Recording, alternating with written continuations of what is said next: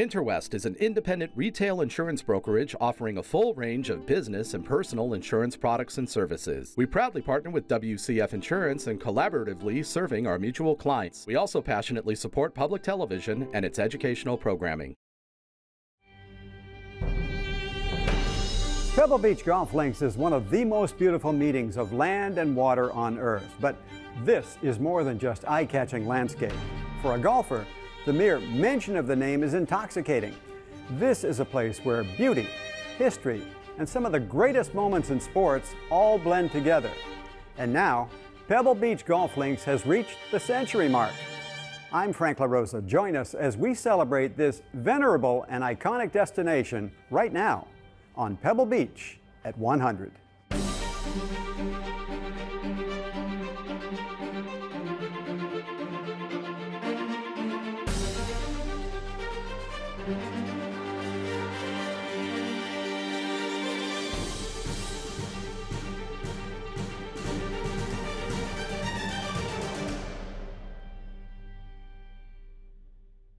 Welcome to the Pebble Beach Visitor Center, where more than 2 million people come from all over the globe every year to experience one of golf's most famous, even sacred places. Pebble Beach Golf Links is 100 years old. Now, most of its history is tied to the sport of professional and amateur golf. And for many casual players, it's a coveted destination for a very special golf getaway. But what you may not know is that Pebble Beach actually has deep roots in California's history.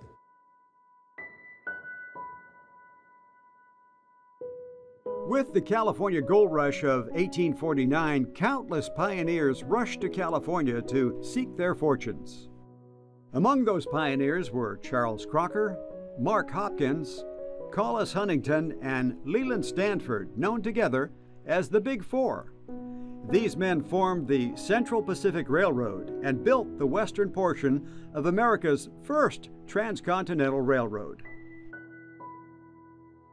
Beginning in 1869, the railroad helped jumpstart California's fledgling real estate industry by transporting visitors and future homeowners to the state's picturesque coastline. To serve those visitors, Pacific Improvement Company, also headed by the Big Four, began planning for a luxury resort to introduce the world to the magic of Monterey Bay. In June of 1880, Pacific Improvement Company completed construction of one of the finest luxury hotels in North America, the Hotel Del Monte in Monterey. A year later, Pacific Improvement Company opened the scenic 17-mile drive, meandering along the beaches and among the forested areas between Monterey and Carmel. It was offered as a pleasure excursion for hotel guests. Del Monte Golf Course followed, opening in May of 1897 as a 9-hole course. But settlement of this beautiful area was just beginning. In 1909, the Pacific Improvement Company offered residential lots along this majestic Northern California coastline. 6 years later, in 1915, the 29-year-old Samuel Finley Brown Morse, a distant cousin of telegraph inventor Samuel Finley Breese Morse, was hired to manage the Pacific Improvement Company. Morse convinced the board to build Pebble Beach Golf Links to further spark development in the area. It all came together on February 22nd, 1919, with the grand opening of Pebble Beach Golf Links and the Del Monte Lodge. I mean, it all started with Samuel Morse. So just his vision and his ability to convince the ownership group at that point in time, because he was brought on to run it, to go in a whole different direction, not build those home sites, instead build a golf course and preserve a lot of land, that has to be highlight number one. Turning this picturesque natural landscape into a one-of-a-kind golf destination didn't come easy. It required vision and the relentless efforts of a wide array of golfers and others who truly appreciated this unique spot.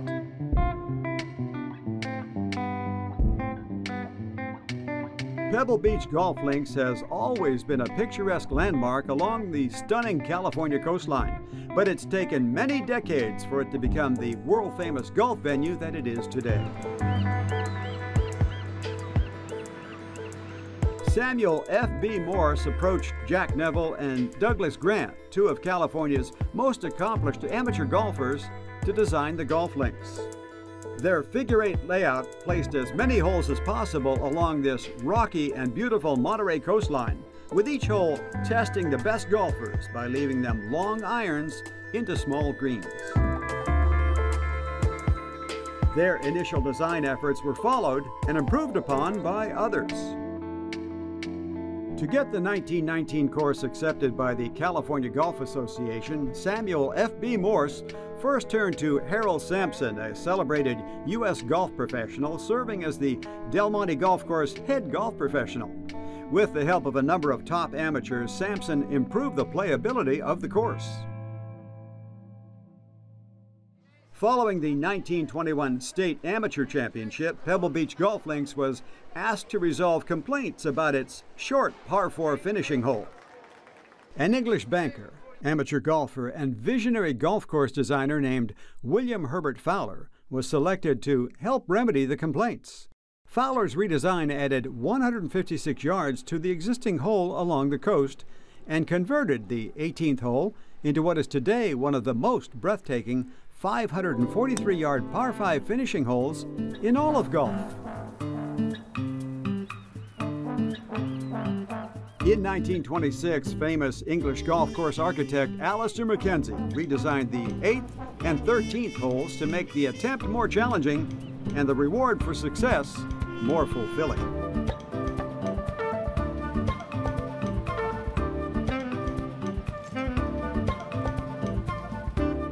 In preparations for its first major, the 1929 U.S. Amateur Championship, Pebble Beach Golf Links formed a team to reshape and rebunker each green. That team was comprised of Robert Hunter, an American amateur golfer, and Henry Chandler Egan, a two-time amateur champion and golf course architect. The duo transformed the course by creating a dogleg first hole, lengthening the 2nd and 14th par 5 holes, relocating the 9th hole green and 10th hole tee, and extending the 16th hole by another 100 yards. Contemporary golf history titans have also left their indelible marks on this course. One of golf's greatest champions, Jack Nicklaus, created the new 5th hole in 1998. For that to happen, a prime oceanfront lot had to be reacquired and transformed into today's critically acclaimed par 3, which favors a Nicklaus-style high fade. In 2010, Arnold Palmer lent his expertise to make notable improvements, ushering in the new era of golf at Pebble Beach Golf Links. Under Palmer's direction, 4 greens and 16 bunkers were rebuilt. 11 tees were enhanced, 6 holes had trees added, and the total length of the course was extended to 7,040 yards. What is it about Pebble that makes it your favorite course?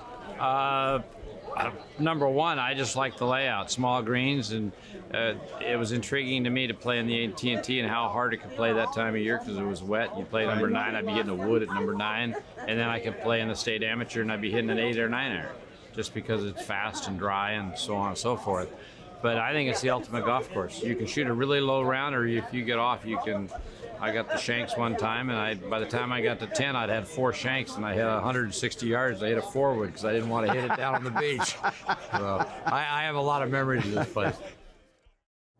Many changes over the years have transformed Pebble Beach Golf Links into one of the most challenging and exciting courses in all of professional golf. It's little wonder that some of the sport's most unforgettable tournaments have happened here with some of the game's greatest players.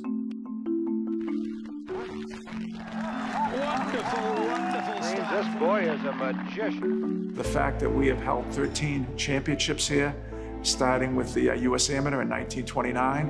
Of course, we just held our 6th U.S. Open here a couple of months ago. That was something Samuel Morse always wanted to do. The 1929 U.S. Amateur Championship was the first major hosted at Pebble Beach Golf Links. It also marked the first time the USGA had conducted a major championship west of the Mississippi. 1940 was the first year the U.S. Women's Amateur was hosted at Pebble Beach Golf Links. The winner of that championship, Betty Jamieson, went on to become one of the founding members of the LPGA Tour.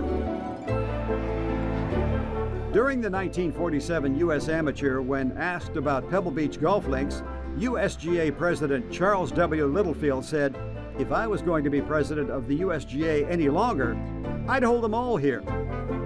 This is the grandest place to hold a golf tournament I've ever seen." 1947 was also the year Pebble Beach golf links began hosting the Bing Crosby National Pro-Am, famously referred to as the Clam Bake. The annual charity event was brimming with sports and Hollywood celebrities partaking in golf, cocktails, and, well, a party. Every time I play Pebble Beach and I get to a certain spot on any of these 18 holes, it brings back a Jack Lemmon story, because he was larger than life. We never made the cut as a team, but he always was entertaining, and he would do some crazy things on the course, almost at the expense of making a birdie or a par, just to give to the people, because he knew how important the tournament was to this area and to basically the PGA Tour. After Crosby's death in 1977, his family continued to host the event for 8 more years until the AT&T Corporation became the title sponsor in 1986. What was fashioned by Bing Crosby is known today as the annual AT&T Pebble Beach National Pro-Am. Of all the events that you can play in, not only at a historical site such as Pebble Beach, but to play in an amateur Pro-Am event where it's just you and your amateur, and you see the amateurs that compete and play the Clam Bake, the great actors, the great celebrities, and even today in the AT&T Pebble Beach National Pro-Am, we've got athletes, we've got political people, we've got actors and actresses. I mean, it's just one of those worldwide Pro-Ams that everybody would pretty much die to be able to play in. The 59th PGA Championship was hosted in 1977, and Lanny Wadkins became the winner of the first sudden death playoff in major championship history. Pebble Beach Golf Links has hosted the U.S. Open 6 times, first in 1972 and most recently in 2019. It's the first public golf course to host a U.S. Open, and some of the greatest moments in all of golf have occurred right here on these grounds.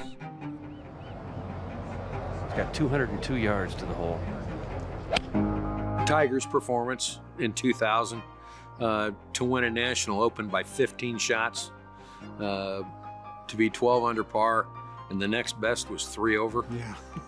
Pretty amazing, and probably the call that I am most remembered with was on Friday. He hit the ball in the right rough at the 6th hole, the par 5, and the second shot then requires you hit it up over a cliff and with a steep face. So most guys in the U.S. Open rough that had driven it over in the right rough had pitched out sideways and then had to play their third up over this giant mountain. And Tiger all of a sudden pulls out a club and aims toward the green. I think he could probably get a 7 or 8 iron on it. He may get it all the way up there. And he hits it about 240 up over this hill and runs it up on the edge of the green. And I said, It's just not a fair fight. No, it really isn't, Roger.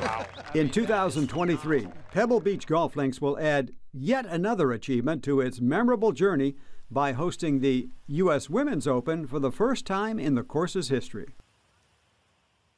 Now, you may think that Pebble Beach is an exclusive experience just for the wealthy, and true, it can be a pricey destination, but it's also deeply committed to supporting charities and giving back to the community, essential core values to the culture at Pebble Beach Company.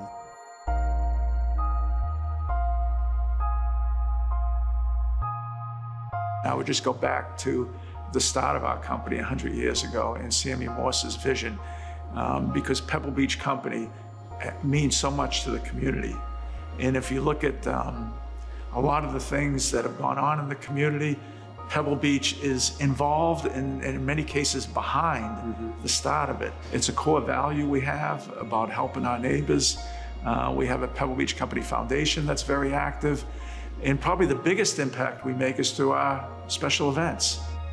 As a philanthropic arm, Pebble Beach Company Foundation receives contributions from annual events held at Pebble Beach resorts and in turn donates millions of dollars to more than 80 regional and national youth-focused nonprofits. The annual AT&T Pebble Beach Pro-Am will donate $16 million to community, all generated from that event, along with the Pure Insurance Championship. And then our annual car show, the Concours, which is the #1 car show in the world, and generates in excess of $2 million to charity. And we're heavily involved with organizations like the Boys and Girls Club here in the community, and a lot of personal involvement that many of our employees contribute in terms of supporting organizations. So charity in charitable endeavors is a huge part of our company and what we're all about. Steve John is the CEO of the Monterey Peninsula Foundation, and that encompasses a lot of things. Tell me, Steve, how it relates to the tournaments and ultimately to Pebble Beach. Yeah, so we're the Monterey Peninsula Foundation is a host organization for both the AT&T Pebble Beach Pro-Am and the Pure Insurance Championship, which impacts the first tee specifically. And all net proceeds from both tournaments go back to our communities that we serve. Santa Cruz, San Benito, Monterey County. Last year alone was $15.6 million. Wow. Those charitable donations make a huge difference in enhancing quality of life in Monterey County and its surrounding areas. But Pebble Beach Company's charitable giving doesn't end there. Their support of important youth development programs such as the First Tee helps build character, confidence, and life skills in a whole new generation of golfers who grow with their own unforgettable memories. It's amazing. I mean, this course it's unbelievable. Everybody talks about it. I've been asking questions, what's your dream course to play? I say that. This is it? Yeah. I'm playing in the Pure Insurance Open with the First Tee and the Champions Tour. It's going to be a great opportunity. We get to play Pebble Beach and Poppy Hills. I'm playing with Retief Goosen. He's an amazing player. I can't wait to learn from him and on and off the golf course. It's going to be an amazing opportunity. I'm just so excited. Like, this is a once-in-a-lifetime opportunity, so I'm just going to make the best of it, I think, and meet a bunch of people, hopefully make some connections that last for a long time. Dylan, you just came off the 18th. That had to be an incredible thrill for you. Oh, it was amazing. It was just a great time out there. First time playing here? Yeah. What were you thinking when you stood on the first tee? Well, I've been here so many times, but I've never really gotten to play it. So I was just going through all the times that I've been here and watched people tee off, but never really gotten to play. And it's amazing to finally be out here and being able to hit on the course. You just walked off 18. How's a guy from Sacramento feel about playing Pebble Beach for the first time? Yeah, it's pretty cool. All the views out there I'm not really used to it from Sacramento, but yeah, it was a lot of fun, especially playing those holes on the front nine that were all in the ocean. That was probably my favorite part of the course. Yeah, they do have a better ocean than we have in Sacramento. Yeah, that's true. There's no question, if this tournament were not at Pebble Beach as the home golf course, we wouldn't nearly have the impact. We're so thankful that Pebble Beach has embraced what we do and has partnered with us in giving away a very large amount. It's quite impressive, but it's a great collaboration of efforts. Pebble Beach Golf Links is in good hands. Some of the owners are famous, others less known, but they all remain committed to making this destination the best it can be.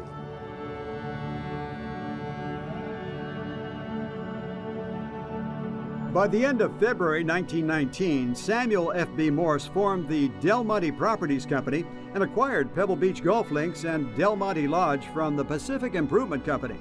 That $1.4 million acquisition included 18,000 acres of land on the Monterey Peninsula, all of the Pacific Grove and Pebble Beach areas, Del Monte forest lands traversed by the 17-mile drive, Del Monte Rancho, Hotel Del Monte, Pebble Beach Lodge, and the capital stock of the Monterey County Waterworks, which at the time supplied water to the towns of Monterey, Pacific Grove, and Carmel. For the next 50 years, Samuel F.B. Morse continued his mission to ensure that easements would preserve hundreds of acres of forest and coastline along the 17-mile drive for generations to come.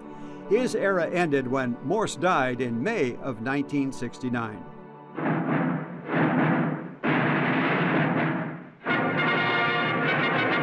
Ten years later, Pebble Beach Corporation was purchased by 20th Century Fox with profits from their blockbuster film Star Wars and reorganized as Pebble Beach Company.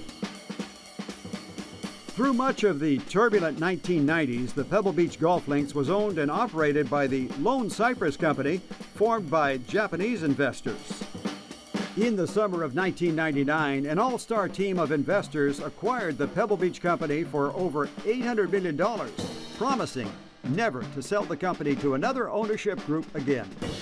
When we put the ownership group together 20 years ago, and you think about the 4 people leading the effort, Peter Uberoth, the former commissioner of baseball, Time Man of the Year, Dick Ferris, who was CEO of United Airlines at the age of 39, an unbelievable businessman. And of course, 2 other individuals that don't need any introduction to anyone. Clint Eastwood, former mayor of Carmel, has an unbelievable presence in this community, as well as the whole world, and what he's brought to our organization. And somebody that changed the game of golf and will never be forgotten, and that's Arnold Palmer. How could you put those 4 individuals together? I mean, it's like it's a dream team. It's an unbelievable team that we had right from the beginning. And for me personally, having the privilege of working with all of them has been, it's like a dream. Bob, you've been coming to Pebble Beach for so many years. Yeah, you could really say decades. Yeah. Tell me about the first time you played here. First time had to be 60, 70 years ago. And at that time, the course was a little bit different, but the whole atmosphere is about the same. The people running Pebble Beach today have just done an outstanding job. And it is a little bit different in a lot of ways what they've done with the property, but super, super fabulous place. We have 1,700 employees. Wow. I mean, it's a very difficult thing to describe in terms of how great our team is. Our employees don't consider it a job. They consider it a privilege to work here. They take such pride in what they do. And, that is conveyed to the guest. When talking about our culture, another thing is we're never resting on our laurels. We're always trying to get better. It's one of our core values is to keep improving, like this visitor center. This is an improvement. We're really excited about the visitor center. We've never had a place where you could go to learn about the history. And now this is the start of everybody's tour, is to come through this visitor center. And I think our whole team did a great job. The company says it's committed to continuing the legacy of the Pebble Beach founder with ongoing improvements to the course, accommodations, and other amenities. You're always looking at what things we can do to improve the experience for our guests. 100 years of that. Yes, 100 years. Samuel F.B. Morse was a man way ahead of his time in terms of how he thought about things, and wanted to conserve this area for people to be able to come and visit Pebble Beach, visit the, everything that this area has to offer. And so he didn't want to develop the land. He came up with the idea of a golf course, and we'll preserve all of this for generations to come.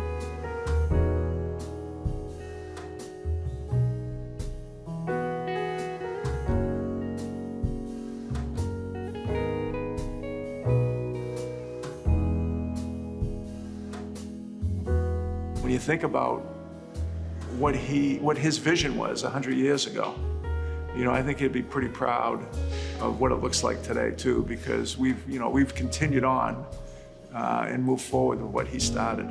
It's a spectacular place, this entire forest, and it's neat to see what's transpired, because this golf course has gotten nothing but better. I mean, the addition of different bunkers, the addition of the new number 5 hole, par 3. I mean, completely different hole, but actually a much better hole than the old hole. Sure. It's a magical place. This is if you went to church and you found yourself at Pebble Beach, you knew you made it.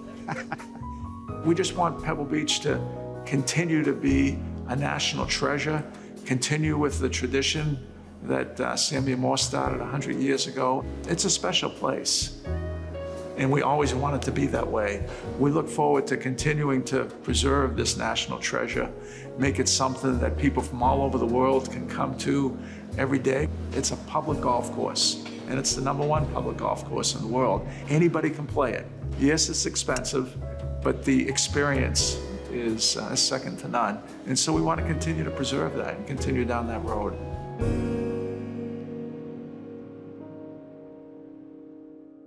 For many, visiting Pebble Beach golf links is a lifelong dream. It's a bucket list destination for golfers and a treasured Northern California jewel. Now, if you've had a chance to tee it up here, you're fortunate. If you've had a chance to explore the course and surrounding Monterey Peninsula, that's pretty special too. If not, I hope you get the chance soon to experience this special place as it enters its 2nd century. I'm Frank LaRosa. Thanks very much for watching, and I'll see you on the first tee. Look right in the lens and describe this beautiful place. Extraordinary. Roller coaster ride. Amazing. Magnificent. Experiential. Stunning. Breathtakingly gorgeous. Life-changing. Magical. Unforgettable. Iconic. I would say special. Mystical. One of a kind. Pebble Beach is the most serene place I've ever been. Impeccable. Breathtaking. Paradise. Why would you go anywhere else? Interwest is an independent retail insurance brokerage offering a full range of business and personal insurance products and services. We proudly partner with WCF Insurance and collaboratively serving our mutual clients. We also passionately support public television and its educational programming.